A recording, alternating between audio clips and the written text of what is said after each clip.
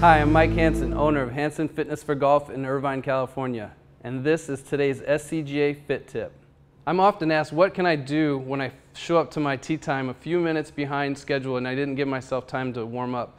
The best thing that you can do is realize what muscles you're going to be using throughout the 18 holes or 9 holes, whatever you're playing, and get those ready to go. And the best drill that I have is to start in your golf posture bent forward with your feet together. And the first movement is just to step to your right and turn. And that's going to get your shoulders and your thoracic spine a little bit more mobile.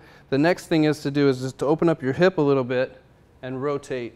And that's going to engage the lower body as well as the upper body. And then the last one is to take a big step backward and point your toe the opposite way and turn again as far as you can. And when you turn, you always want to push with the bottom hand back that way. And that's going to stretch out the chest, get you turning, and also get your hips involved. And then once you do about 10 of those to that side, you can do the same thing to the other side, where you turn, and you really want to feel like you're loading, if you're a right-handed golfer, over your left side, just like you would in your finish. The next one is to open up the hip a little bit, and to turn. And then the last one is to really open up that hip, turn, and push with the bottom hand.